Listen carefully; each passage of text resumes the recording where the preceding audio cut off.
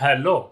By the end of this video, I will share with you how I was able to write some code to automate most of the repetitive tasks of my day-to-day work. My name is Luca Burton and I was a system administrator like you, working hard all day. We live in a very fast-paced world nowadays. The keywords are automate, innovate, and accelerate. The velocity is today's mantra. There is a huge trend in the IT industry right now, and it is IT automation. Everybody is talking about IT automation, especially in this post-COVID world. 2020 has been a challenging year for many individuals and organizations. But there is a big problem with the standardization of IT automation at the moment. I know how difficult it is to get things done. Deploy the latest service, control the user in your organization, deploy the new server, but most of all, maintain in a consistent state all your entire fleet. There are business-critical services that need to be guaranteed because some workflows are essential. But you have only 24 hours per day, don't you? We all know how hard it is to maintain a consistent and up-to-date fleet of servers in the IT world. From the on-premise world to the virtual machine, we saw an explosion of managed systems, especially with the adoption of container and microservice, for example in the cloud-native ecosystem. Agile methodologies and DevOps movement pushed the continuous integration and continuous deployment pipeline to be used more and more.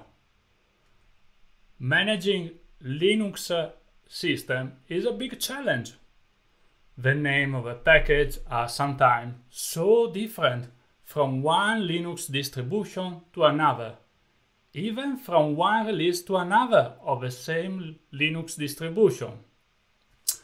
Some useful command line tools are simply not available in another Linux distribution, or they work in a different way, or with a different syntax. The configuration file that works in Ubuntu doesn't work in CentOS or Red Hat Enterprise Linux because sometimes paths are different, for example. Let me give you 4 examples of my struggle.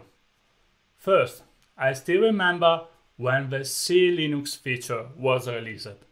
It was a step forward in a more armored Linux system. Some system administrators simply disabled it because it was the easiest way to deploy some urgent service, but they sacrificed the security layer instead. Secondly, systemd.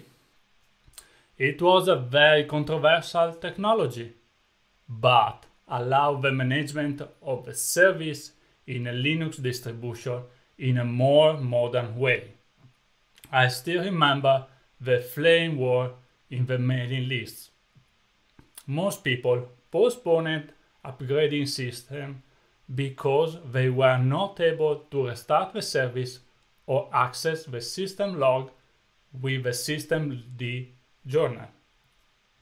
Thirdly, the shift from IP tables to other firewall management systems.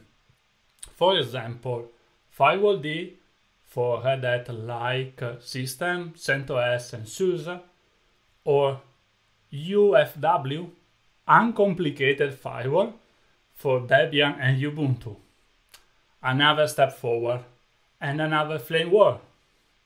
Fourthly, Network Manager was supposed to supersede the network configuration Linux Jeopardy across different distributions, but sometimes overcomplicate the syntax for basic, when before was necessary only one line in a file. Most of these tasks are mundane and repetitive, so why don't we automate it?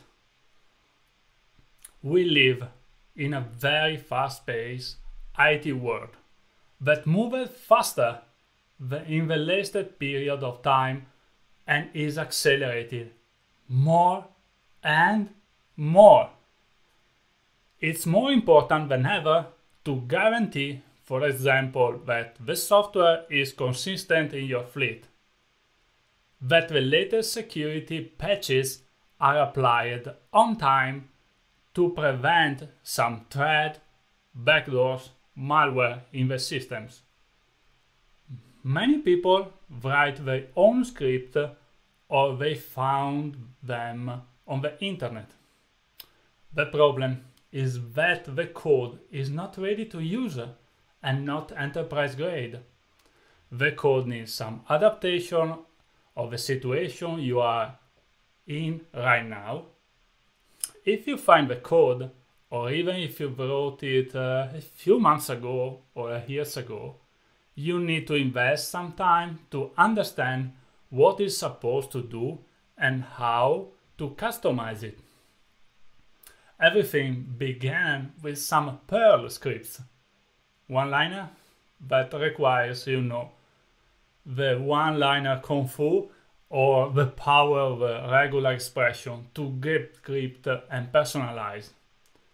Not to mention the complexity of the Perl library's dependency that you need half of a zip and website on your hard drive. On the other hand, some bash scripts are so spaghetti code and rely on such an amount of external utility that you actually need a setup script before using it. What about when you would like to teach your colleague about these automation scripts? It's complicated. Isn't automation supposed to simplify the complexity of IT nowadays? Imagine if there is a technology that is already standard, easy to use, that come out the box with many scripts to automate your day-to-day journey. Wouldn't you learn and share inside your organization? I'm going to teach you how I simplified my system administrator journey by being able to automate most of the mundane tasks. We could also go a step forward to automate the remediation of an incident of the infrastructure.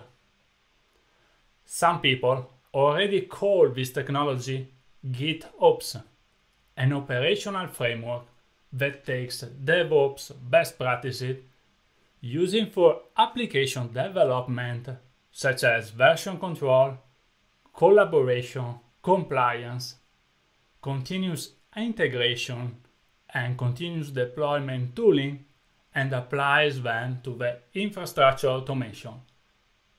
Click on the button for further information. See us inside. Bye!